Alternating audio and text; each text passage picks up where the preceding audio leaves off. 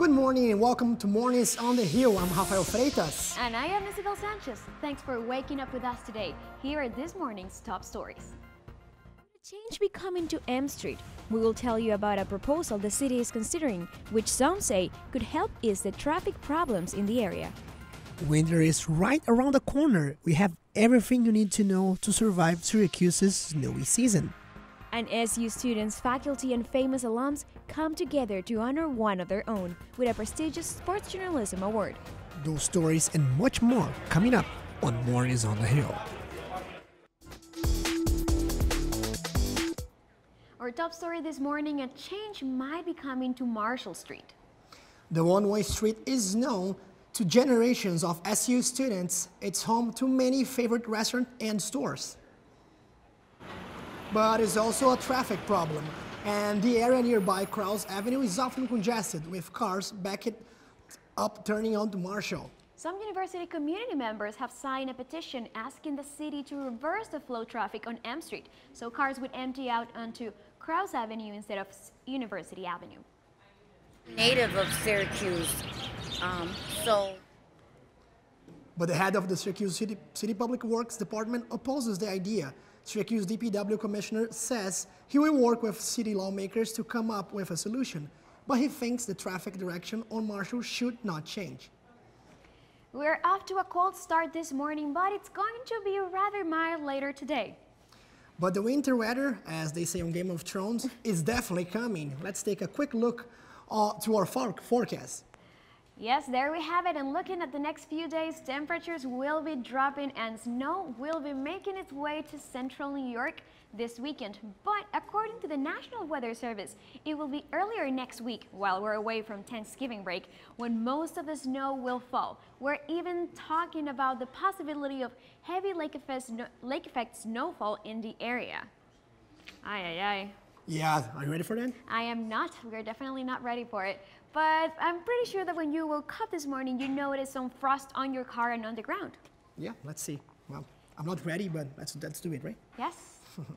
And that can only mean one thing. Winter in Syracuse is right around the corner. For some, it's a new experience. Like for me, Mornings on the Hill reporter Brooke Minahan has a story. That's right, Isabel and Rafael. Right now it's 32 degrees, but with the wind chill, it feels a lot more like 25, and it's only supposed to get colder outside. Syracuse is the snowiest city in the United States, averaging about 110 inches each winter. We saw a little dusting of white last week, but it's nothing compared to what's to come. So if you're new to the area, how do you survive the cold and snowy conditions? I talked to a few upperclassmen who have already been through a few Syracuse winters and shared their advice. Coat. It sounds dumb, but a senior told me that when I was a freshman, and I got this jacket, and I got it at Burlington Coat Factory for like 120 bucks, which is more money than I ever thought I would spend on a jacket, but it has kept me warm and it's well worth it. I definitely recommend getting a parka. That's definitely huge. I have a parka and I bring it out when it starts getting pretty cold and see the snow.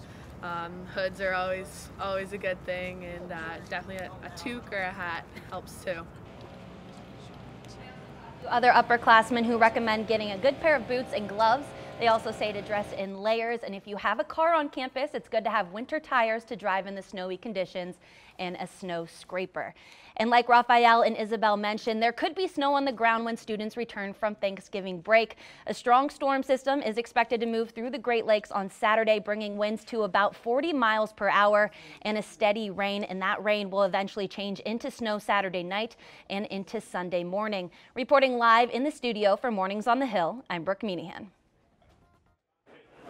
A big honor for Embassy Sports announcer and SU alum Mike Tirico. The Hurt Auditorium here at Newhouse School was packed yesterday with students, faculty, and notable alumni as Tirico received the Marty Glickman Award for Leadership in Sports Journalism. The speakers honoring Tirico included Syracuse Athletic Director John Wildhack and Chief Communication Officer Sue Edson. SU football legend Floyd Little and sports broadcasting icon Marv Albert recorded video testimonials for the event. The 2016 Glickman Award-winning Monday Night Football announcer Sean McDonough presented Tirico with the award and said that Tirico coming back to Syracuse University is one of his favorite things to do, and he is honored to be recognized by Newhouse. It's a big thrill. So many great people here who've won the award, and Marv Albert, to join Marv and Bob Costas, Dick Stockton, and Beth Mowins, friends all, is a great honor for me. And who it honors, Marty Glickman, what he stood for, what he has meant over the years. This is a wonderful experience for me. SU students from diverse backgrounds put their thoughts and feelings into poetry and shared them with fellow students in a recent poetry open mic night. 14 students performed original pieces for the event that took place in the Maxwell Auditorium this past Monday. The poem themes included issues like diversity, privilege, and identity. The presentation was part of a class that focused on producing honest poems. For some of the students in the class, this is an opportunity to connect with the community. Very much about self-expression, but self-expression that is selfless. It has to be about something that matters to you and at the same time matters to a group of people. It has to speak about struggles, it has to speak about solutions, and as much as possible, it has to show your passion about a certain issue, which will bring people together, which will inspire people to move forward. The group will have another presentation on campus later this semester. When we come back, students discuss the role of diversity while studying abroad and how it can impact their experience.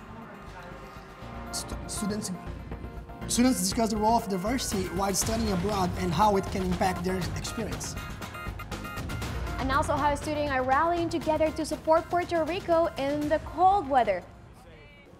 Multicultural students sometimes face unique challenges while studying abroad. Students got the opportunity that was it. in a panel composed of multicultural students who have experience studying abroad in countries like Ghana, Barbados, Chile, and China. Students discuss how the ethnicity plays an important role. They discuss how their ethnic background can influence their experience and how to address the challenges that it might bring abroad. They also talk about how embracing the culture, the language, and the food can make the experience more enjoyable. For the organizers of event like this present a unique opportunity to get valuable insight into this important academic experience. I think they can learn about the steps people took to prepare. I think they can think about some of the barriers that people face in planning for a study abroad experience, and I think they can also in hearing the benefits that students receive from studying abroad, it can maybe make them feel excited about that opportunity. For more information about the study abroad program, visit suabroad.syr.edu. And the Syracuse campus has been hit hard this semester by a mumps outbreak, and as a result, many have received vaccination shots. But now it turns out that might not make a difference. Syracuse.com is reporting the maker of the vaccine is facing allegations and fake data, concealing the fact that the drug is far less effective than advertised. SU's outbreak began in August. It started with members of the men's and women's lacrosse teams and spread to other students. As of yesterday, there are 41 confirmed cases and 78 suspected cases of mumps. Students on SU campus will continue to help with the relief efforts after storms devastated parts of the Caribbean. More is on the Hill. Katie Benoit is live on the studio with more of the latest fundraiser. Some students at SU are looking to help out disaster relief efforts in any way they can, even if it means standing outside in the chilly November temperatures.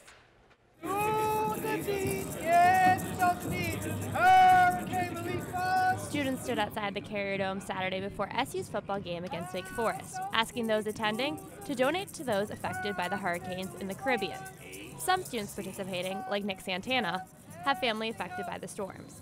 My grandparents still live in the capital of the Dominican Republic, and they sent us videos, and I had cousins that sent us videos of extreme flooding, and that was just from Hurricane Irma. Deborah Rita is from Puerto Rico, and her family was affected by Hurricane Maria. Yeah, my family's still over there. I was thankfully able to get in communication with them, but they're still not back on the power grid.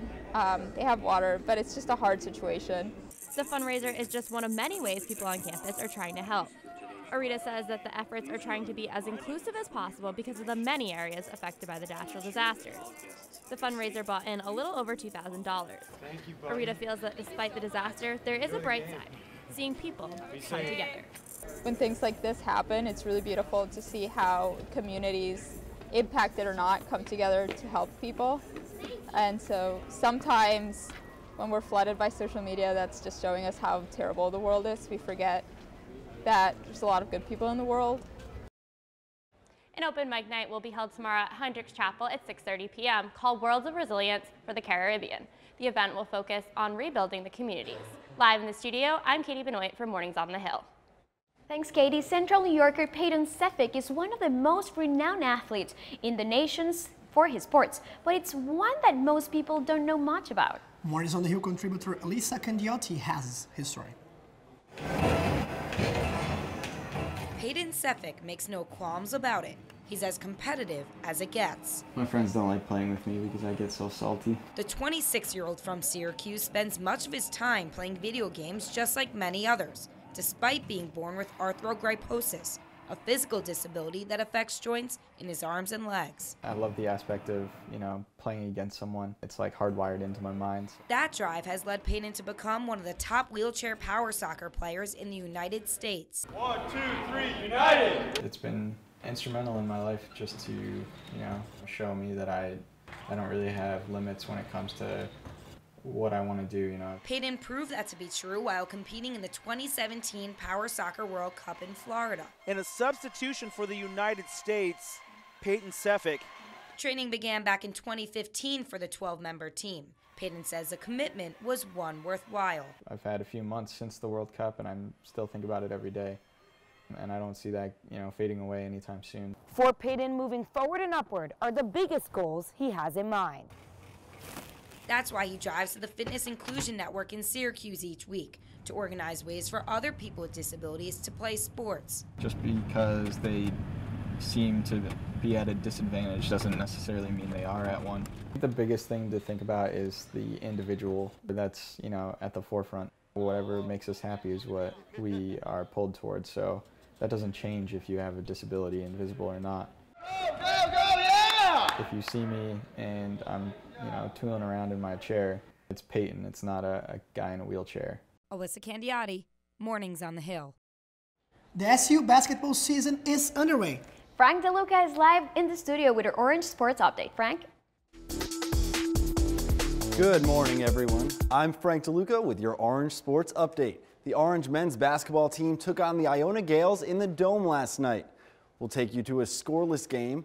Some ball movement finds Pascal Chukwu, who hammers it down, making his presence felt. Interesting matchup here by Iona. It's Chukwu again with an emphatic slam. Chukwu had 5 points in the contest, but the real story here was Tyus Battle. Drove down the hoop and the harm. He's fired up, and the Orange would need all 28 of his points in a close one. Later on, it's Battle driving in with a step-back jumper and drills it to extend the lead to 10. Tyus Battle had a career-high 28 points in the contest. And at the end of the game, a long inbound versus an Iona full-court press finds who else but Tyus Battle rushing down the court, slams it down, seals the deal, and Syracuse takes this one 71-62. The two football teams at the Dome put up similar numbers. The Orange lost to Wake Forest 64-43 in a game where defense appeared to be optional. The teams combined for 1,350 total yards. Syracuse must win the last two games of the season to be bowl eligible, and Coach Dino Babers senses the urgency as they go to Louisville this weekend. We're up on the cliff now. There's no more room for error. We need to go down there and to our next opponent who won today, and they've got fabulous players, and it's at their place, and we've got to find a way to get a win on the road. That's all for your Orange Sports Update. Back to you, Isabel and Raphael. It's Native Heritage Month, and Indigenous people across the nation are celebrating the cultures, traditions, and stories of Native people. Our Colleen Calendar is live in the studio with an SU student who is celebrating. Colleen? Thanks, Isabel and Raphael. I'm here with Alyssa Franklin, a member of the group Indigenous Students at Syracuse. Thanks, Alyssa, for being here. So what exactly is the group Indigenous Students at Syracuse, and what do you do not only during the month of November, but all year round? So I think it's hard for everyone when they're coming from home, being on their own for the first time, and they don't really know where they belong. But here at Indigenous Students at Syracuse, we give Native students an opportunity to feel like they still have a home. And during Native Heritage Month, we just celebrate different events to celebrate our identity and who we are. Great, and today kicks off Rock Your Mocks nationally, where people can wear their moccasins. And what exactly does this campaign aim to do? It's a national event and also being celebrated here on campus. So it started in New Mexico with a girl named Jessica, and it started when she was coming home from some ceremonies and she was wearing her mocks and she didn't want to take them off because they were so comfortable. And she decided that she would make an event on Facebook and get people to join to commemorate November 15th as National Rock Your Mocks Day. And now it's just a symbol to show our unity. Great. And how involved is your campus group with the Onondaga Nation that's right off Syracuse University's campus? So we have students from the Onondaga Nation, but we don't do too much with the nation. We are on traditional Onondaga territory, so that's really important to remember and to respect what they've done to keep the land healthy and create this environment for the school. And sometimes we'll go down there for different events like the wooden lacrosse tournament, and last year we helped out with the No Dapple. That's pretty much all we do with them. And how can people of the non-Native community get involved with the events of Native Heritage Month this week, all throughout the month, and even other events you hold throughout the year? So even if you don't have moccasins, or if you do, you can wear those to support, or wear a turquoise colored ribbon just to show your support for who we are. And you're welcome to come to any of our events. Great. Alyssa, thank you so much for being here with us. Isabel and Raphael, back to you. Thanks, Colleen. There's still more to come here, Mornings on the Hill. When we come back, our John Singh will join us to show us how SU had a special honor for members of the military.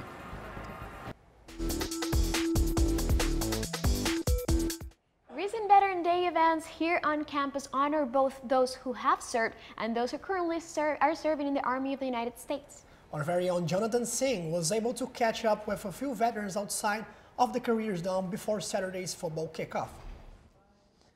This past Saturday, Cuse football paid respect to veterans as they dedicated their game against Wake Forest to those who have served and are currently serving.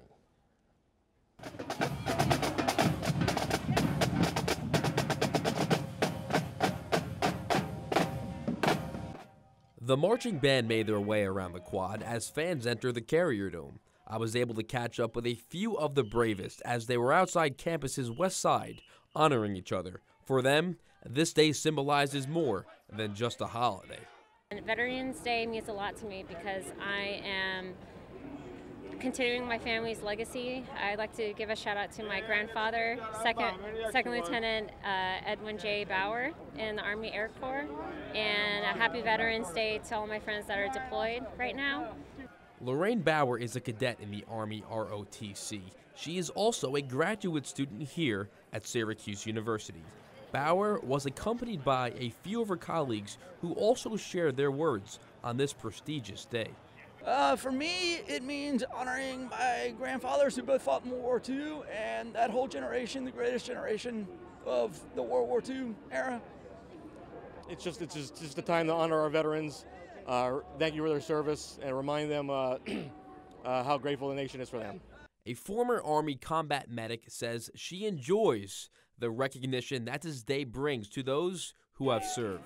It means a lot to me, actually. It's just that one day where it's like, we give so much, and it's that one day that we actually get recognized for it. So it's nice to, recognize those who came before us and led the way, and now taking that time to reflect on what we've given up as well. And of course, we cannot forget the encouraging words from the United States Air Force. Veterans Day, to me, just helps me remember who came before me, and us serving in the military. Not only is it to honor those who have served and sacrificed, but those who will also decide to serve and sacrifice in the future. Our thanks goes out to all of those who have sacrificed themselves on the line of duty. Despite the loss this past weekend to Wake Forest, we are all winners thanks to the brave men and women who defend our nation. Jonathan Singh, Mornings on the Hill.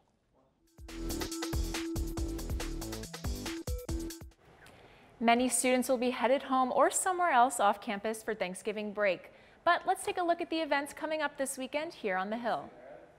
Tomorrow, Maryland Eastern Shore will come to the Carrier Dome to play the Orange women's basketball team at 7 p.m.